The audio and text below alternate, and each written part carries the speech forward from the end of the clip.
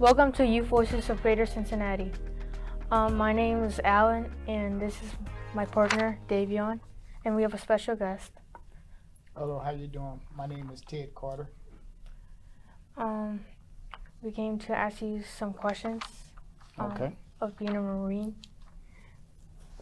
What is the U.S. Marine Corps? Say that again. What is the U.S. Marine Corps? U.S. Marine Corps is a branch of the military force.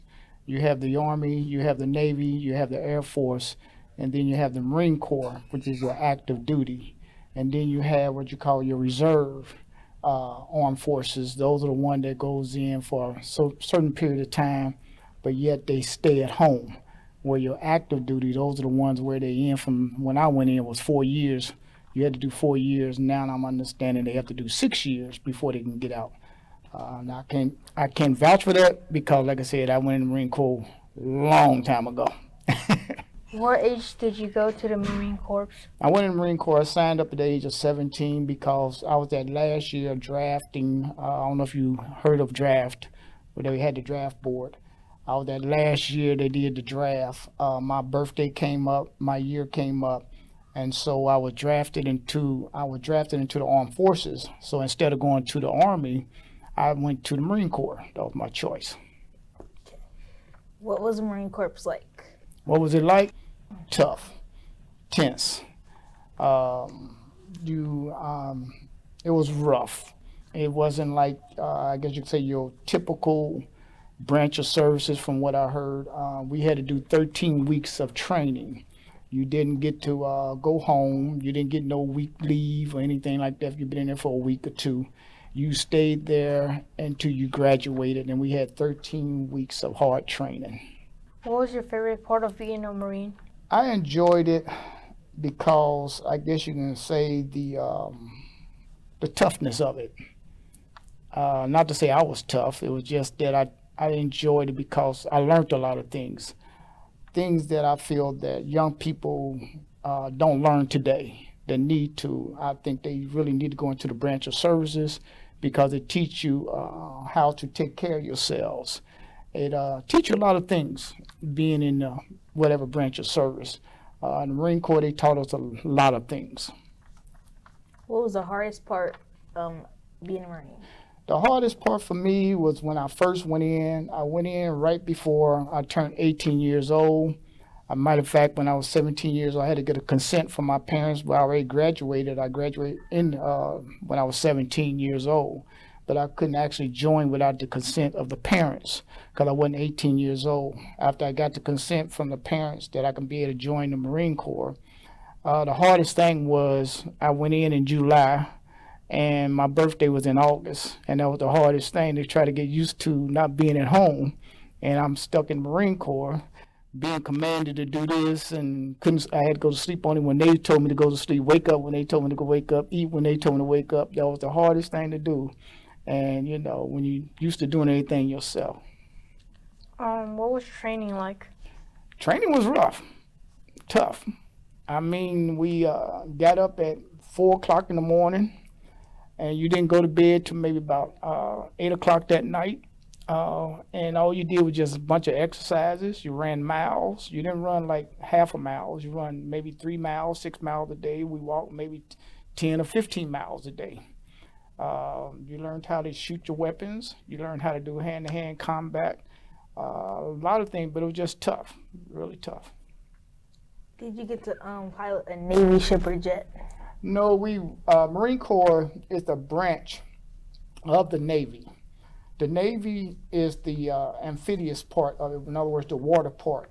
The Marine Corps is what they call the ground part of the Navy. So actually, the Marine Corps is under the Navy, but we was the ground force, where the Navy was the water force and the amphibious force of it. And we would be on carriers. If you was assigned to be on a carrier, you would be on a carrier, and then your job was to protect whomever was on that carrier if you was assigned to do that. Has there been a moment where you thought that a mission you had to do was hopeless? No, that's one thing about the Marine Corps I can say from my experience. I can't say for now, and I can't say for everybody's experience. But my experience, they train you so to the intense, so intense that they train you to do your duties and do your job and do it well.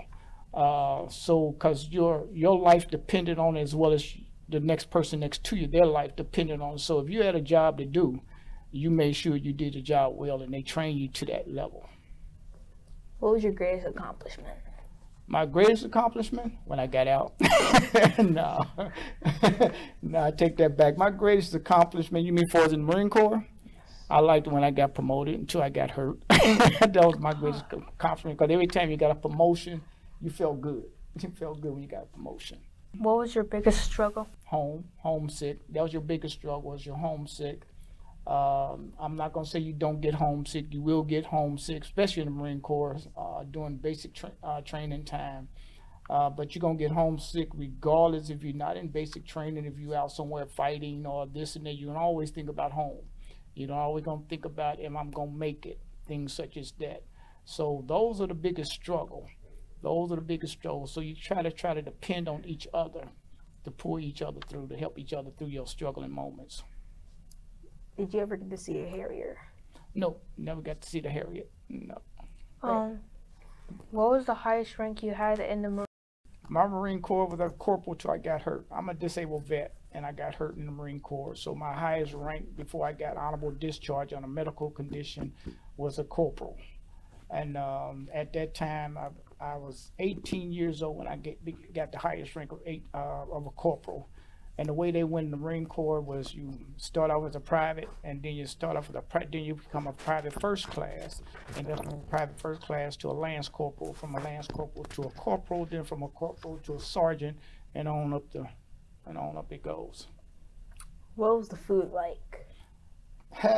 That's a good one. The food, as we call in the barracks, before you had to go out in the fields and everything, the food was good. It was always good and hot, and you had to eat it and eat it fast. They train you to eat food fast, and you didn't even get to taste it. It went down your throat, and that was it. You're done. But when you was out in the field, they had what they called back then. We call them sea rations. They were like little cans. I don't know if y'all heard of with food being little cans and stuff like that. All your little stuff right there where you can be able to cook and everything. That was nasty. But you learned how to cope with it, deal with it, and eat. Sometimes you didn't have that opportunity, so you had to eat off the land. Did you have a squadron? Yeah, I had a squadron. I was a squad leader in my platoon. I was a 1st Battalion, Platoon 1098, and I was the 4th squad leader of my platoon. And that's hard to do in the Marine Corps, to be a squad leader, because they just didn't let anyone be a squad leader, because you had others behind you that they will more or less, that you over. So if you got an order to do something, they're going to follow you, but you got to be a good leader as well. What was your squadron name? Our squadron name? We didn't have a squadron name.